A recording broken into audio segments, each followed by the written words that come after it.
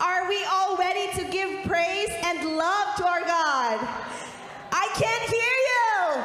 Woo! Let's all stand up and let's make it all about Jesus today. Amen? Amen. The King of Kings and the Lord of Lords, the Lord of all loves. Amen. We cannot outlove Jesus. So, Father, we thank you this morning that you are good and you are great and you love us all. We love you because you loved us first. In Jesus' name, we give you glory. Amen. Are you ready, church? Put your hands together.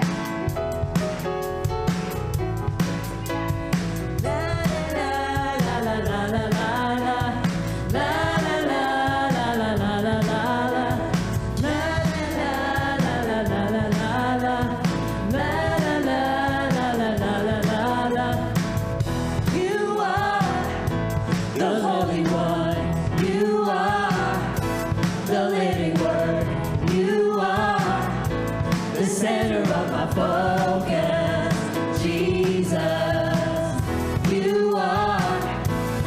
Son of God, you are the solid rock, you are the center of my focus, Jesus. You're the lover of my soul, and I adore you only. It's all about you, it's all about you, it's all about you.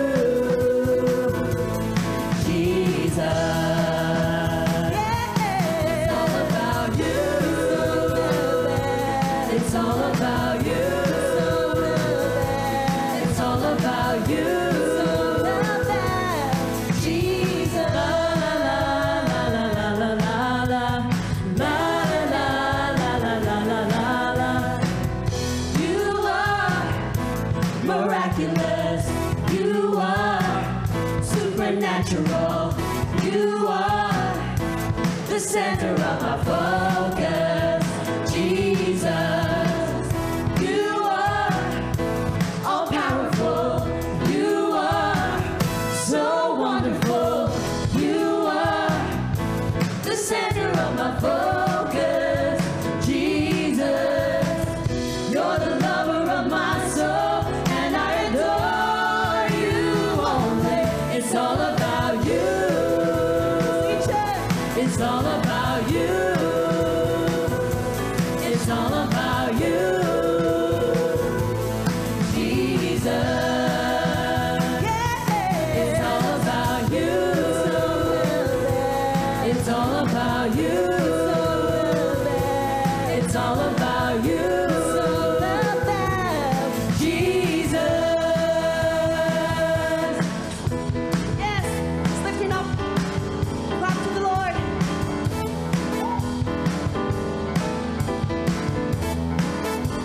Sing it all together. Nobody else. Nobody else. Nobody else. Because it's all about you. Yeah, yeah, yeah, yeah, yeah. Nobody else. Nobody else. Nobody else. Because it's all about you. Nobody else, Jesus. Nobody else, no, no, no, no. Nobody else, because it's all about you. Sing it again one more time. Nobody, nobody else, Jesus. Nobody else, nobody else, because it's all about you. La la la la la la la la.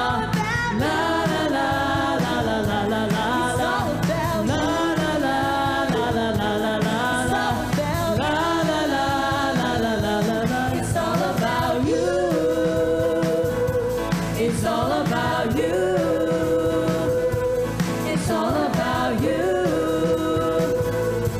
Jesus.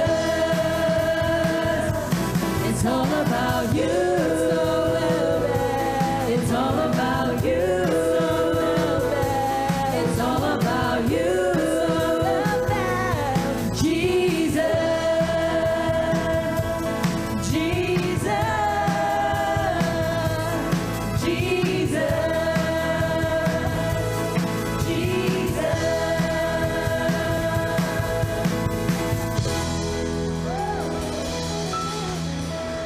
Let's continue to clap our hands. Come on.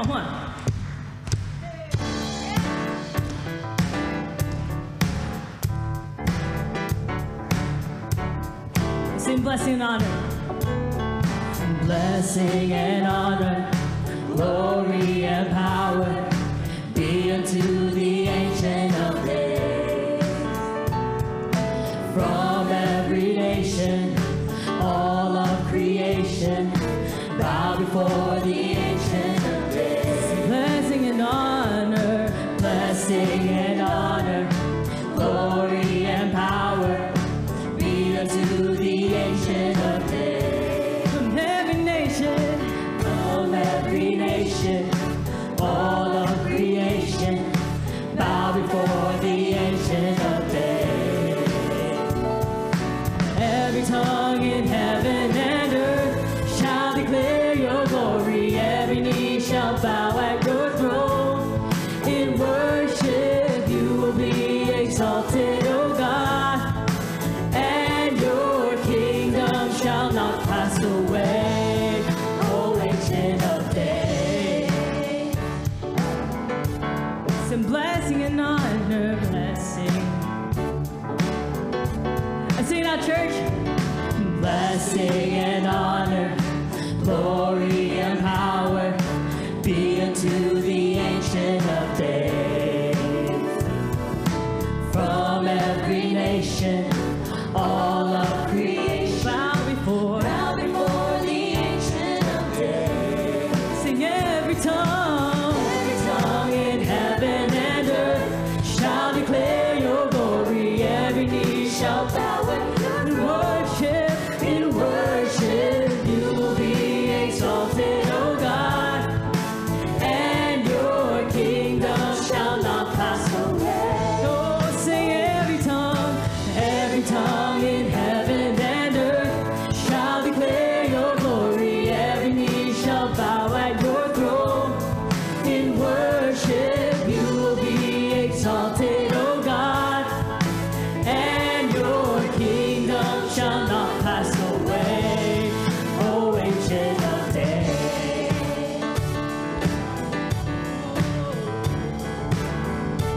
Let's just proclaim it, church. Your kingdom reign. Let's all sing it out. Your kingdom shall reign over all the earth. Sing it to the Ancient of Days. For none can compare to your matchless word. Sing unto the Ancient of Days. Your kingdom shall reign over all the earth. Sing unto the Ancient of Days. For none can compare to your matchless word. Sing unto the Ancient of. Everybody clap your hands, come on. Sing. Every tongue in heaven shall declare your glory. Every knee shall bow at your throne. In worship you will be exalted, O God, and your kingdom shall not pass away. Oh, we sing every tongue in heaven and earth shall declare your glory. Every knee shall bow at your throne. In worship you will be exalted, O God, and your kingdom shall not pass away, O Ancient of Days. O Ancient of Days. We sing out to you, O Ancient of Days. O Ancient of Days. Oh, I tell you, every tongue, everyone. Every tongue in heaven and earth shall declare your glory. Every knee shall bow at your throne. Worship, you will be exalted, O God, and your kingdom shall not pass away, O Ancient of Days. So just continue to worship the Lord this morning.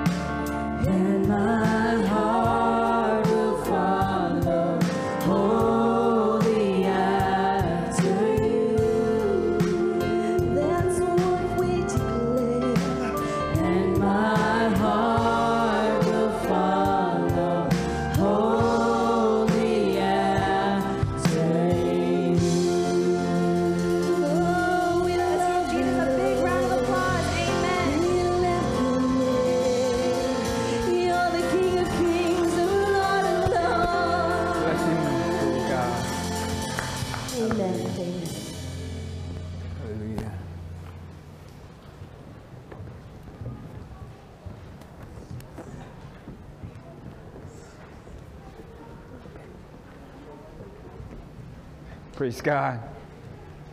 Hallelujah. Thank you, worship team.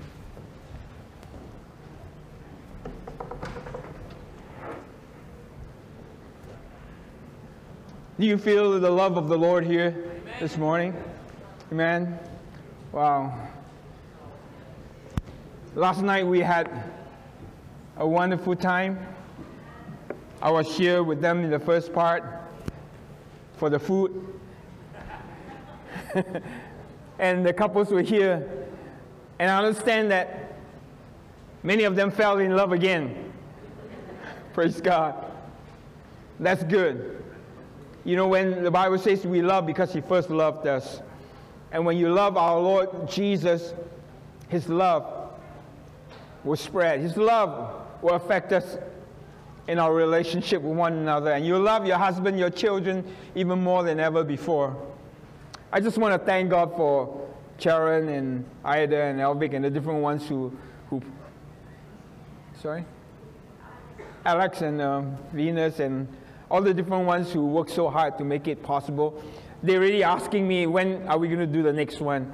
Well, we're looking at it. I asked Sharon to take a look at some of the evening cruises around the city of Vancouver, and maybe we'll do that in a few months and take a cruise and have a dinner and a dance on the ship. How about that? Would that sound good? We did that years ago, and we want to do a lot more of that to just again bring people together and then draw others in as a result, because this is a community of love. God loved us so much, and we want to be able to spread that love. And we also want to do more with our young people and the young adults. And we also want to thank those who contributed so much time and their money to paint. You realize that's a fresh coat of paint, and it's so much brighter here. So if you're here this morning and you're the ones who help us to paint and contribute, can you stand? I want to honor you, those of you who are here. Pastor, are they here this morning? No, they're not here this morning. Just, when you see them, just thank them, and they put in so much work. Praise God, and so appreciate all of you. Praise God. Let's just bow our heads in prayer as we go through the Word of God this morning. Father, we thank you so much for your love for us. We thank you so much, oh God, that you are here in a special way. And we feel your presence, we feel your love, and we ask you, oh God, to help us to even love one another more, and through our love, the world will know that you are our God, and that you're here to bless us. And so, bless the word, bless our hearts. In Jesus' name, we pray. Amen. Hallelujah. We continue in our series in the book of 1st and 2nd Corinthians. And I want to talk about preparing for a rebuild.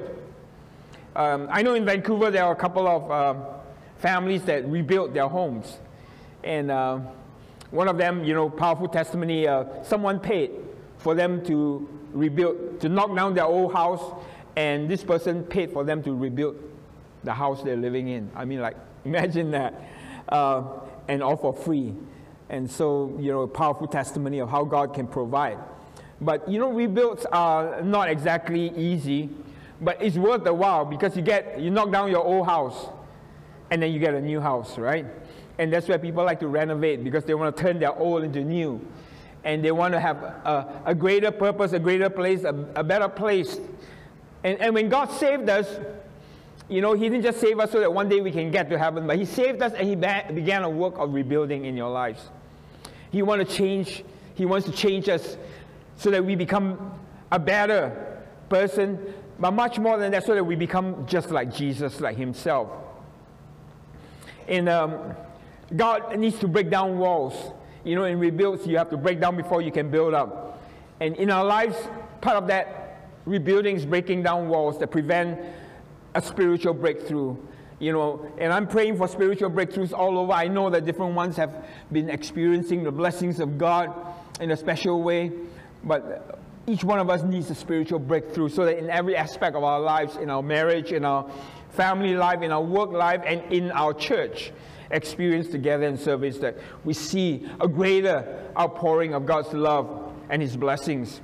And God promised Jeremiah and the nation of Israel, He says, "See, I've set before you this day over nations and over kingdoms, to pluck up, to break down, to destroy, to overthrow, to build, to plant." But you see, the thing about rebuilds, the thing about God changing us, the thing about life itself, is that life is stressful, and rebuilds are stressful. And that's my first main point this morning. Every single one of us, at some point, and at many points in our life, we feel the stress, the pressure of life. And Paul wrote to the church, and Paul reminds us this morning from 2 Corinthians chapter 1, verse 8. It says, "We do not want you to be uninformed." In other words, he wants to give us information. He wants to tell us what and why we're going through the situation in this life.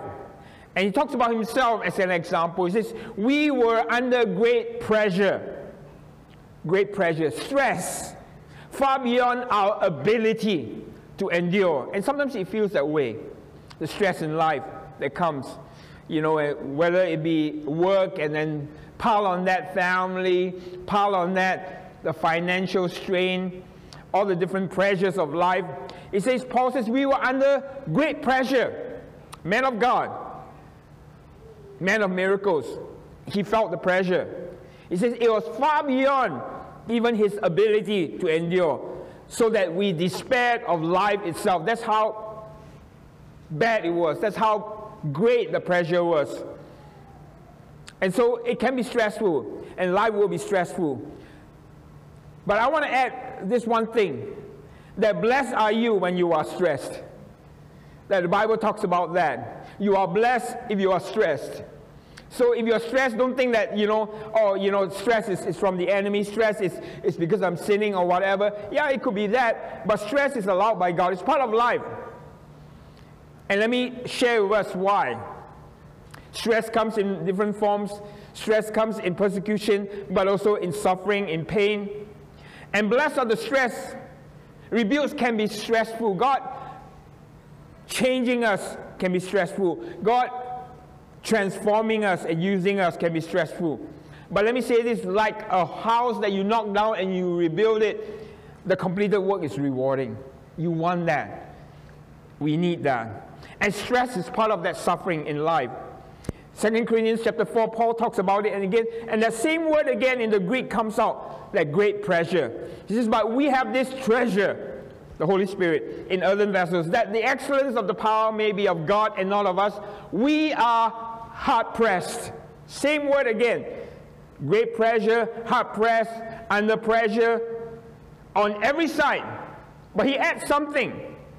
He says, we are pressured, we are stressed, we are burdened, something is pressing us down, yet we are not crushed. In 2 Corinthians chapter 1, it says, we are under great pressure, far beyond our ability to endure. And that's the thing.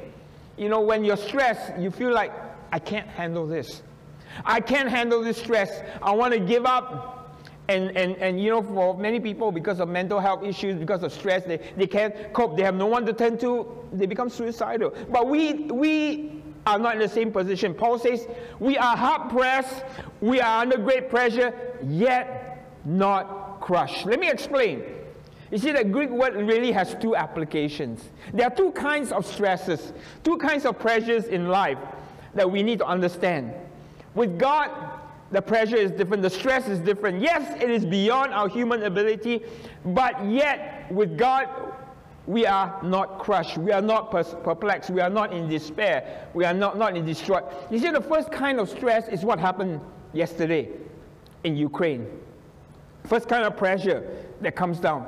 In Ukraine, there's a constant bombing. And yesterday, the Russians started a new offensive in Donetsk, in the eastern part of Ukraine. And so down a narrow road, they sent 31 tanks, you know, armored tanks and armored personnel carriers down this road. But they didn't know that the Ukrainians were ready for them with their handheld portable anti-tank weapons that the Western world has supplied to them. One simple device like that can blow up a tank. And so they know the tactics today, like we were trained. You know, we don't fire on every tank. We fire on the first tank, we cripple it. We fire on the last tank, we cripple it, and the rest are trapped in between. And what happened, you know, in the news this morning, I was reading it at 6 o'clock in the morning, 31 tanks, all in one row. When the first one was destroyed, the rest started to get panicky. And the thing about tank warfare is this: I train in the military, we train with armored personnel carriers and tanks, and we're always afraid. Those things can roll over us. Tanks are designed to go forward. Because the person, the gunner sits there, the driver, he sits and he uses a periscope, and he can only see in the front, he cannot see behind him. You know, the latest American tank, they have, special devices, electronic devices that can see all around, but most tanks can only look forward, and you can drive forward and backwards, but you're trained, you only go forward. The reason being, when you go to war, the tank goes in front of you, and the infantry men hide behind the tank. So as the tank clears the barriers, the, whatever structures, foundations, then the infantry come out from behind. In case they have a handheld device to destroy your tank, you shoot them. That's how it works. You know, you support one another. So you're supposed to go forward and we follow behind. But when the first tank got hit, they panicked, they started backing up. Imagine what happens when the tanks start backing up. Your troops are behind. And so the tanks started crushing, pressing under them. Their own soldiers, and they say that so many of the own Russian soldiers were flattened. And let me tell you this, it's not a very nice sight when a person is flattened. I've seen a motorcyclist, you know, on the highway that was flattened by a semi-truck. Literally, they covered with him with a cloth and it was only so thick. The cloth came up only so high on the road as we were passing. So all these soldiers were crushed by their own tanks. That's the first kind of pressure. The enemy comes, he sends him to destroy us, to flatten us and destroy us, like the tanks that flatten their own troops. But the second kind of pressure is different. You know, some of you are working perhaps in the industry where they produce things. Lately, they have a lot of plastic things that they produce. You know, I thank God for all the different ones that have been blessing us with meals. And they, you know, we have all the different apps that you can order food. And it comes in packages. Those plastic packages are made under what they call injection pressure molding. So they inject a plastic in, and then it goes into a mold, and then it flattens, and the pressure causes it to be pressed onto a mold. And then out comes your plate or your cover or whatever plastic. And that's the second kind of pressure that God allows us to go through. God is putting pressure on us to mold us to His image. He applies the heat in our life, but He molds us. And that's why God allows us to be stressed and pressured, so that we are molded into His image. And, you know, the same kind of thing that Jesus went through in Gethsemane. You know, Gethsemane means the pressing of the grapes to produce the Holy Spirit in our life and the joy that comes out. So stress is part of that suffering. You know, blessed are the stress, because stress is part of the suffering, because God is molding us. He's not destroying us. Paul said it. We are hard pressed. We are molded, yet not crushed, yet not destroyed, not forsaken, not struck down, not destroyed. So let me say this. You know, if God allows the stress and the pressure in your life, it is so that you will be molded, so that you will go to Him, you will allow Him to mold you. I've gone through a lot in my life, and part of that has produced a lot of the qualities of Christ that I enjoy today in my life. So stress is part of the suffering. God uses suffering to get our attention. That's the second thing why God allows stress and suffering. God created our bodies. He designed them to send us messages. Some of you went to see doctors recently and found out that you have issues because there's a pain. You know, the first sign that I had colon cancer was I had a tiny little bit of pain on the left bottom side. Then I thought, this is funny, this is unusual, I never had that pain before.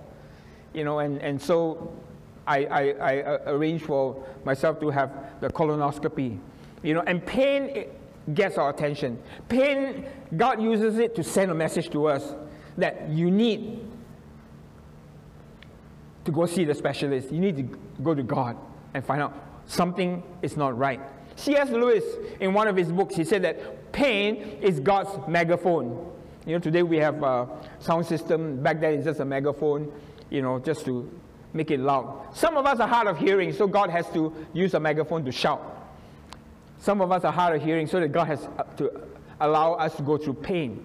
In 2 Corinthians 4, it says, therefore do not lose heart. Even though our outward man is perishing, yet the inward man is being renewed day by day. You know what Paul was saying? Paul was saying that, yes, you're going to suffer in the body. Yes, you're going to feel pain. Because God will allow that so that we will turn to Him. So that He will get our attention, so that we will work on something that is more than just flesh. Too often we just feed this flesh, we care for this flesh, but then God allows this flesh to break down. Eventually this flesh is going to die. It's going to corrode, it's going to rot. God wants us to focus on something. He says, I allow pain on the outside so that you begin to deal with the inside. Your heart, your spirit, your soul. And so He says, though our outward man is perishing, yet the inward is being renewed. For our light affliction, which is but for a moment, is working for us a far more exceeding and eternal weight of glory. While we do not look to the things which are seen, but all the things which are not seen. See, we don't look at the things inside our heart because we don't see it. We don't see the condition of our hearts.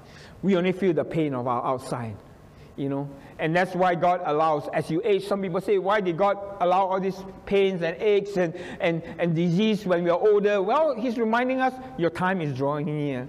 He wants to get our attention. You got to work on the inside now, because your outside, the pain is telling you, the aging, the aches and pains is telling you your time is coming up soon. So God is merciful to us. He's trying to get our attention. And so God uses suffering too. Another third aspect is to draw us to Himself. To draw us to Himself. Because there are so many things in this world that draw us away from God. Time again, Israel, you know, because whenever God blessed them, they just get drawn away. In 2 Chronicles 15:4, it says, but in their distress, they turned to the Lord of Israel, and they sought Him. It's a different kind of stress, the distress. God is dissing them by giving them stress so that they will know that, hey, you know, you've forgotten God. You know, you have been drawn away into the world. You know, an interesting thing about human beings is this, that we need to be taught a lot of things. But do you know that if you study the Bible and you study human behavior, no one needs to teach us how to make idols. We know how to make idols. We know how to create idols. Even Israel, when God did all the miracles, Moses took them through the Red Sea and all the plagues and every miracle. You know, they were close to God at that point, but the moment they were free, the moment they could enjoy their life, and the first moment they didn't see Moses because he went up to the mountain to get the law from the Lord. The moment they did that, they said, make us an idol. I mean, how did they even come up with the idea that we need to have an idol? You know, and likewise, for many of us, our idol may not be religious, it may not be like a cow, but our idols are a lot of these things, even the good things in life, that draw us away from God. And parents, I want to encourage you and challenge you. You know, when you have kids, there are so many things in this life that draws our children away. You know, because this is the good life in Canada. Soccer, hockey. Then when their kids grow up, they meet other kids. They're like, oh, I'm playing in a hockey league. I'm in this club. I'm in this, you know, soccer. And most of these things happen on a Sunday morning. And so they stop going to church. Do you know today, what is this Sunday? Anyone? Wow, how come you know it's Super Bowl? Of course, right? In North America, everybody knows it's Super Bowl Sunday. Do you know that today is the lowest attendance day throughout the year in America? Because most people don't even bother to come to a Sunday morning service. You know, they just stay at home, they just prepare everything, you know, they go and celebrate and get ready and enjoy themselves, and the attendance is the lowest ever. You know, and you know, it's not sin to enjoy sports, but then it becomes an idol when it draws you away from God and your focus. And so God sometimes allows suffering so that we realize, hey, you know, it's important. And of course, Jonah, when God was speaking to him, when he's doing his thing, and when everything was fine, he just didn't bother to listen to God. He just, you know, God told him to go to Nineveh. He went the opposite direction. Instead of drawing close to God, staying close to God, he went far away from the will of God, from the presence of God. And then God had to send a whale. God had to send a whale to swallow him. And he basically, in Jonah 2, verse 2, he says, in my distress, the same word again, in my distress, I called to the Lord, and He answered me. You know, why does it, you know, have to be that we have to move away from God before He has to allow things like that to happen? But God uses suffering to draw us to Himself. A fourth reason is God uses suffering to discipline us. In Hebrews 12, verse 5, He says, my son, do not make light of the Lord's discipline. Do not lose heart while He rebukes you, because the Lord disciplines those He loves. Let me say this. God doesn't discipline you because He hates you. God doesn't discipline you because you are not His best son. The more He disciplines you, the more He loves you. I tell you, I went through so much discipline in my life. If you spend 13 years in the military, you will know what discipline is. I mean, the time you have to wake up, You know, that my time is not my own time, because when you're in the military, any moment, any time, any day, they can call you up. You know, through the television, through the news, through internet, they have done it so well that when they have what they call a recall process. We have exercises all the time. You're watching the cinema, and all of a sudden you see a soldier signal come on, an icon of a soldier, and it's flashing. And then it flashes a certain number, which is your unit. It's a code, and it tells you got to report back to base. So if you are a certain level, you got to report back within an hour. If you are in the reservists, in other words, you have already served your national service for 2.5 years, now you're in civilian life, you have to report back within 24 hours and get ready for war. You know, and your time is not your own. If you don't, you get disciplined. I mean, you talk about discipline, but God put me through a lot of discipline. And the reason was, you know, through the years I realized is because He loves me so much. So much so that in my life I've been so blessed because of all the discipline that God has put me through. Because discipline is corrective. It corrects you. It makes you more like Jesus. It is remedial. It's not revengeful. God doesn't hate you. He wants to make you like Himself. He disciplines us for our good. And the fifth reason is God uses suffering to strengthen our faith. He wants to stretch us. 1 Peter 1:7 says, "These trials or sufferings have come so that your faith of greater worth than gold which perishes, even though refined by fire, may be proved genuine." You know, if you don't use your muscles will atrophy really quickly. Sister Kim, you know, she's not with me because she's just learning how to use crutches right now. And she just went through a knee replacement surgery. They just took out the staples and her cut is so big. So now, ever since the first day, she has to stretch out her legs straight, and then she has to bend it at least more than 90 degrees right now. For the first 2 weeks, she has to achieve 90 degrees. And let me tell you, because your muscles are not being used and has been cut, and now you have to exercise and stretch the ligaments and the muscles, even though with the pill, when she's doing the exercise, she's like screaming. She's like, ouch, it's so painful. But if she doesn't do it, her muscles will be useless. Her legs will only can flex a bit, although she has a new knee. And this is like what the Bible is saying. You know, God will allow suffering, and it's suffering. You know, and that's where it's hard to stay fit, right? You know, New Year's resolutions. I don't know how many of you make New Year's resolution that you lose 20 pounds, 40 pounds, 50 pounds, and, you know, that you do exercise, and most people break the New Year's resolution within a week because it's not easy. It's not easy to go on the bike and cycle for half an hour and you're not going anywhere, still in the same spot, you know, because it's painful. But you know something, that at the end of it, the muscles are built up. You're strengthening. Likewise, God allows the suffering in our life, the stress in our lives, to grow our faith when we turn to Him. And suffering prepares us for the real thing, for the real work. 2 Corinthians 4:17, it says, "This momentary affliction or suffering is preparing you for an eternal weight of glory beyond all comparison." You know, when I was going through the military, when I was going through the early years where life was really difficult in every area, you know, everything was a struggle, but I knew God was preparing me. I never knew when He was preparing me what I would have to go through.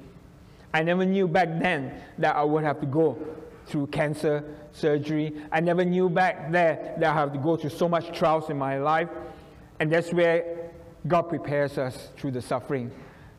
You know, before it comes, He begins to strengthen you, your faith, your muscles, because there's a great day coming for all of us. Something bigger than what we have and who we are if we don't allow Him to prepare us. And then, of course, the second main point is that rebukes are messy. Rebukes are messy. And I pray that God will bless our mess. You know, some people say, well, it's a mess, it cannot be God. But God will allow us to mess up. But the way that God blesses your mess is that God will bless your mess with less. You know, God will bless your mess with less. And some of you are like, what are you talking about? Yesterday, Alina put her apartment on the market because God just spoke to her, yeah, it's time to move on. And so she had to prepare her apartment. And you know, it's interesting how in life you can move into a place and without you knowing, your house begins to clutter up so quickly. You know, so Pastor Art and Sharon went there to prep the place, to take pictures, and I found out that they had to move a mountain from one spot to another spot so that they can take pictures of the house. But you know, all of us are like that. We clutter up so much in our lives that before you know it, we have this huge mess. And likewise, not just things in our life, but we have so many things that clutter up our lives. You know, the activities, you know, the financial burdens. The more we live, the more we want to enjoy life, the more burdens we take on. And the more messy it is.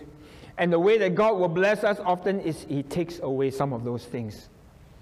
You know, the simple life. Less is more blessed. And the reason why is that God uses the messiness of life to help us redefine or rediscover our priorities. Because the more things we carry in our life, the more things we have to juggle. The more things that we carry as burdens, the less strength we have to focus on the things of God. And that's what life does to us. And God has, you know, there's only a few things that are important. Paul says there's, in fact, only one thing, right? We sang the song, you know, one thing, right? And Paul says there's only one thing, to know Him. You know, to know Him and the power. And you know, but the problem with life is that there's so many other things in life that we allow in. Worries, you know, the good life, and it clutters up our life. And so God wants to rebuild. And part of that, you have to clear the mess. You have to move away some of those things that clutter our lives so that we can be focused and we can prioritize God. And then, of course, by abandoning our God-given priorities, often we set ourselves up to learn a hard lesson.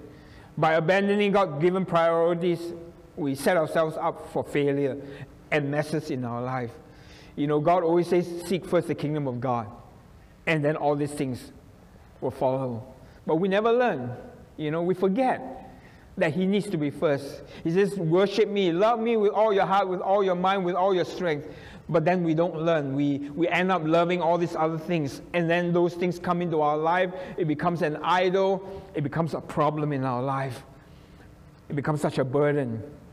And then God has to remove some of those things. You know, it's like people that, you know, through the years I've worked with people on different things, even in our church and outside. And one of the things that is the greatest burden to people is debt today. Financial debt. And we've had to work with people. Because let me say this, when you have such a great financial debt in your life, you can't sleep, you can't eat properly, everything falls apart. Your marriage starts falling apart. You know, your future becomes uncertain. And people even come to a place where they think, I want to end my life. I don't want to continue on anymore because there seems to be no hope. The debt is so great, they don't see a way out. But there's always a way out because they have abandoned the priority of God. And so God withholds His blessing to His people till they rediscover His priorities. His priority are the principles in life. If He says, seek me first and all things will follow, He means it. It works. You make Him the God of your life, He'll take care of everything else. And so I challenge you on that. And God wants to turn our mess. He allows us to mess up because He knows that if we turn to Him, He'll turn our mess into a message for others. Our lives are like a movie for other people to watch as Christians. In 2 Corinthians chapter 1, it says, if we are distressed, if we are under pressure, it is for your comfort and your salvation. If we are comforted, it is for your comfort. You know what Paul is saying? Paul is saying that my life is a testimonial for you to read.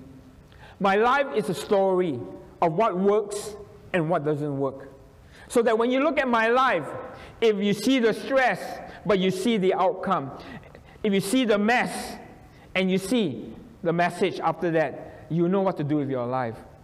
And it's important for us to allow God to take us through that. Because, let me say this, none of us are perfect. Every one of us has some kind of mess in our life. We have a messy background. You know, every family has its own issues. Every marriage has its own issues. Every company has its own weak areas. And we mess up. But God allows that to happen so that we draw closer to Him. We depend on Him.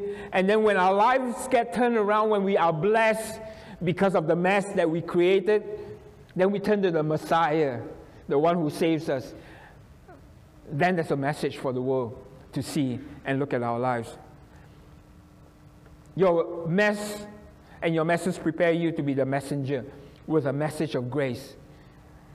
So God never wastes any pain, any suffering that we go through. Everything we go through will benefit someone else. You know, I am thankful I went through all the pain, all the suffering. But you know, through it, I know at least 3 people who are going through cancer treatment right now. They are blessed. I know you are blessed because you were there to pray with me and you saw how God delivered me. You saw how God blessed me through it. And so God never wastes any of your pain and suffering because other people are watching and they're learning. And they're learning about God.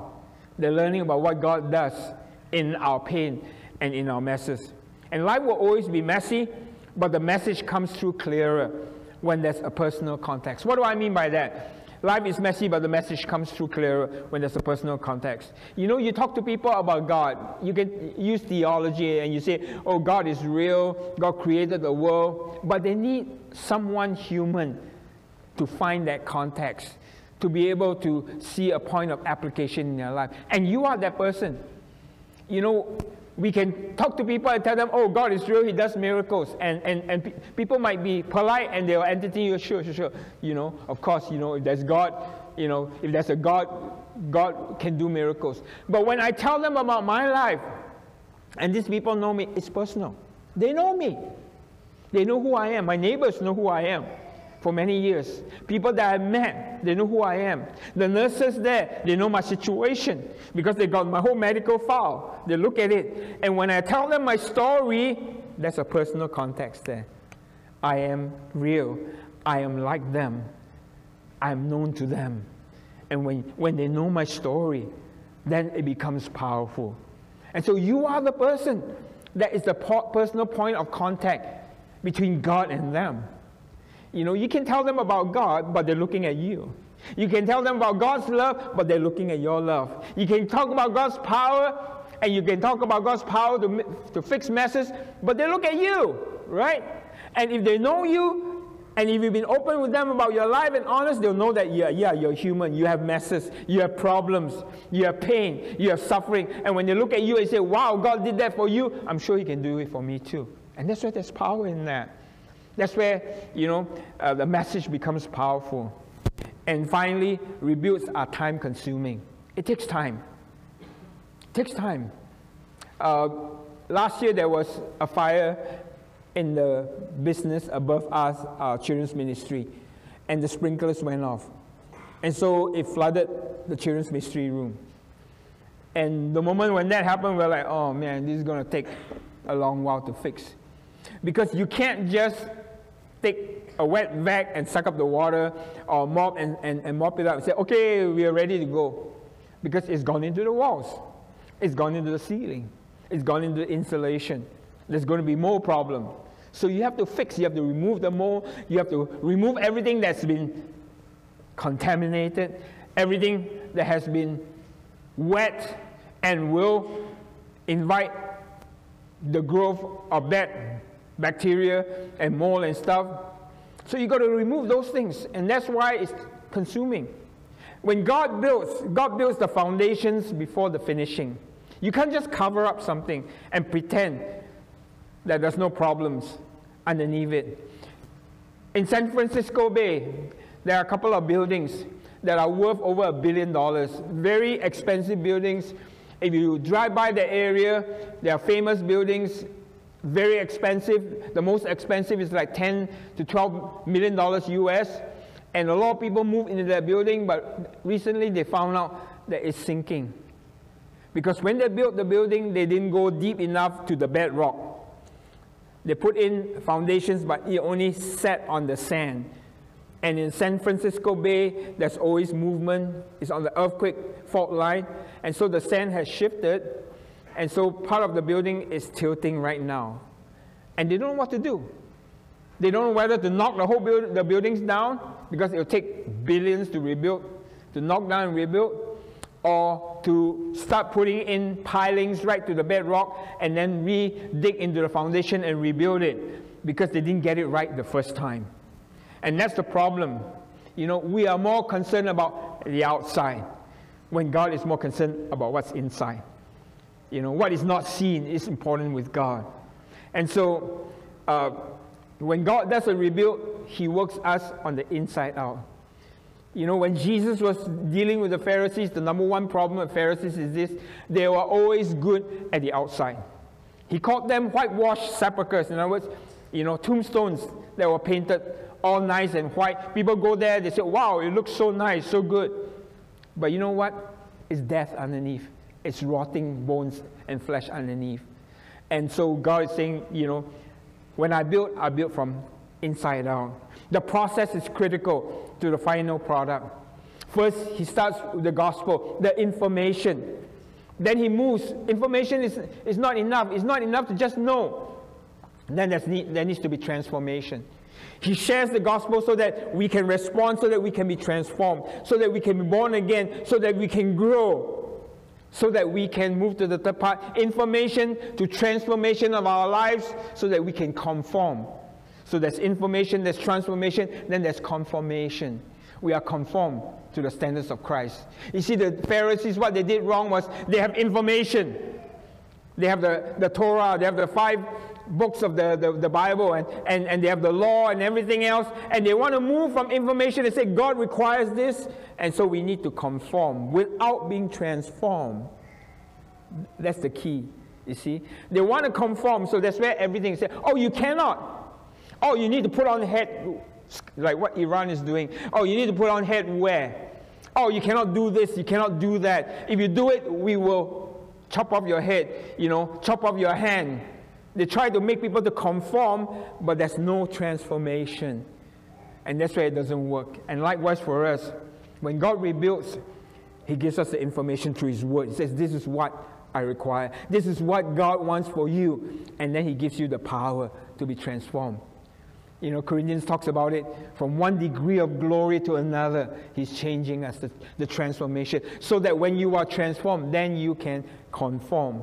If you're not transformed, you cannot conform. If a soldier is not trained, like Russia, you send them out there, how are they going to conform to the standards that are required of them? They can't run fast enough. They don't know what to do with their weapons. They don't know how to form up. They don't know the tactics. Likewise as Christians, you may know that you need to win a war. But if you have not been transformed, if you have not been trained, if you've not been prepared, you cannot do it. You cannot conform. And so God is taking us through that, from the bottom up, from the foundation up, from the inside out. Too many folks are caught up with the furnishing more than the foundations. We're more interested in the outside. You need to finish your house before you furnish it. And this is where the problem comes, because instant and Instagram Christians, I call them, they paint this picture of success stories, but they're skin deep, you know, and that's where Instagram is a problem. Because young people, old people, they like to look at it and they're like, wow, this looks like a success story. I want to be with this person. But they forget that behind it, deep in the heart, is a different story. And so they try to have that, and they can't get it. So they become discouraged, they become depressed. Life is a journey where we are constantly learning the information. We are constantly growing, changing, so that we can be the person that God wants us. Sometimes breaking takes more time than building. You know, we want to be that giant. We want to look good. We want to be that building that is amazing. But sometimes God has to break some of the things out. There needs to be brokenness. And sometimes we refuse to be broken because we have pride. We feel like I can do it myself. We feel like I've built this up for myself and it's good enough. But God wants to break it down. And that's where there's pain, there's problems, there's suffering. Because God needs to break down some of those objections, some of these walls that we built around us. And that's where God will bring us low. God will humble us. And I want to close with this. When we are brought low, let me say this often, that's when God is preparing you. Don't think that it's the end of the world. Oh, you know, I feel depressed. I want you to know that God is preparing you. Imagine Paul. He preached everywhere. He's so effective everywhere he goes. He leaves behind disciples and a new church. And then one day he prays because there's this thorn in his flesh. He doesn't tell us what it is, a sickness or whatever it is. He prays 3 times. He tells God, God, you know, I pray for people, they get healed. I pray for churches, they grow. I pray for people, they become Christians. I have churches in Ephesus, in Philippi, in Corinth, everywhere. And I pray a prayer, a simple prayer, and you don't answer me. 3 times. And God spoke to him in 2 Corinthians 12. He says, my grace is sufficient for you. It's not an insult, because God has a purpose for it. He says, for my power is made perfect in your weakness. My power is made perfect in your weakness. For the sake of Christ, then, I am content with weaknesses, insults, hardship, persecution, calamities. Why? For when I am weak, then I'm strong. We know this. We know this scripture. When I'm weak, then I'm strong. But we don't really know it. You know why? Because God wants to bring us low. And when you feel low and when you feel down, don't give up. Don't say, oh, you know, I also have depression. I've gone through it myself. And I realized it's God humbling me. It's God teaching me, you cannot do it alone. You got to learn to depend on me more. That's one. But the next thing is this. I found this, that when I'm at my weakest, that's where when I was going through my chemo. Many of you saw me when I was going through the chemo. When the doctor said, don't leave your house. I wasn't supposed to leave my house. When you're going through a chemo, stay at home, rest. Don't go back to work. My family doctor said, just fill up this form, I'll give you handicap parking. Seriously, I mean, that's part of it. I didn't want to do it because I said, God, I'm not handicapped. I said, God, you may allow me to come this way, but I want to know your grace. Doctor said, I'm going to fill up this form so that you can go on disability and you don't need to work anymore. I said, no, God called me to work. He'll give me grace. And during that period of my chemo, you were there, you know. I did so much stuff. I never stopped. I went faster. I even did, you know, started Leadership 401. I started working with different things, different ones, preparing different ones, because I was brought low by sickness. I'm like you, human. At that point, you know, I never heard a clear word from God. I'm going to heal you. God just told me, go through the process, and my grace will be with you. So I went through the process. You know, there are moments where I lie there in bed before I go to bed. Every night I say, Jesus, are you coming tonight to heal me? And at the back of my mind, I know, if he doesn't come, I'll probably be dead 6 months to a year. I'll be dead because it's already spread, the cancer. And I knew that. So I was low. I was laid low. But you know, that's when I found the greatest strength, the greatest joy. Every morning I woke up, I had such a joy. I could get on my bicycle and go on it. I could ride, I could rollerblade, I could do the ministry, I could call up different ones. I wasn't behaving like a cancer patient preparing to die. I was behaving like a person that was planning for life because of the grace of God. I want to close with this question. I was just thinking about this. The Spirit of God just dropped it in my heart. Could it be that God is delaying your breakthrough because you are not weak enough to receive it? You probably have never heard this question posed to you before. Could it be? Because we're not weak enough to receive it? Maybe because we are too proud? Maybe because we're too strong in ourselves and say, no, I can do it. You know, I've done it. I'm a self-made man. I'm a self-made woman. I've taken care of my family. I can do it. But maybe God is doing like what he did with Paul. Says, I'm not going to answer your prayer. You're going to continue to have your sickness. You're going to continue to have the thorn in the flesh. But I'm going to show you that when you are weakest, when you are low, I will do the greatest miracles. God did that in my life. My grace is sufficient for you. And that's why this morning, perhaps you need to just allow God to break some of those things away that you're holding on. And say, God, I won't hold on to all these things. I won't hold on to all my crutches in life, all the idols, all the good stuff. I'm just going to let go. Because without you, I can't do it. Let me pray for you this morning. Father, you are good, and you have good plans for us. Lord, you saved us, and you are building us. You said, I will build my church, meaning each one of us. So, Lord, I pray that you build right now. Build, oh God, strong foundations in each one of those that are sitting here. Lord, I pray that you will break whatever needs to be broken, remove whatever rubble that needs to be removed, so that you can build us strong, oh God. Lord, I pray that if you have to bring us low, oh God, to teach us what the strength of the Lord is, Lord, do it in our lives. Lord, because we love you, because we trust you, because we know that you are good. And so, Lord, I pray this morning, do the special work in lives, oh God. Lord, I pray that you give a breakthrough, oh God. Breakthrough in every life, oh God. Whatever needs they have in their life, let there be a breakthrough this week, oh God. Let them know you in the power of weakness, oh God.